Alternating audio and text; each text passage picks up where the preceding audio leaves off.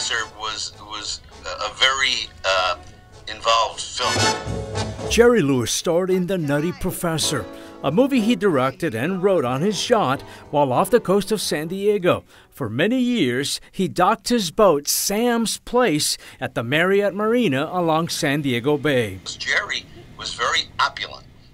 He loved the Hollywood, Beverly Hills style, Bel Air style housing and all.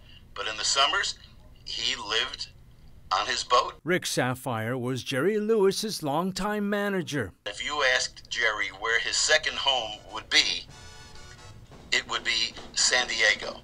Whenever it came time to take the summer and relax and kick off his shoes and get rocked to sleep on his boat, absolutely San Diego.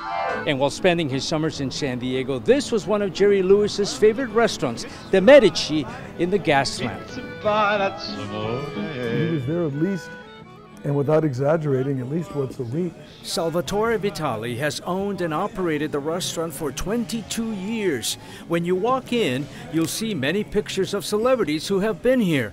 But Vitali says none were as caring and loving as Lewis. From what I knew of him, a very kind, warm individual.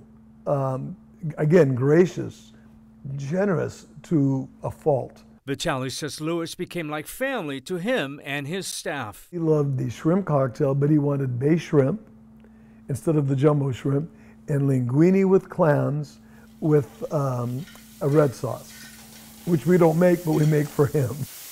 One day, Lewis walked into the restaurant and gave Vitali 2 Nutty Professor posters. Oh, and he did sign. He signed the bottom. Another gift Lewis gave Vitali was this tablecloth. He would always scribble on our tablecloths, so I finally got him to sign one. And the stains are all Jerry Lewis. This is the linguine with the red clam sauce.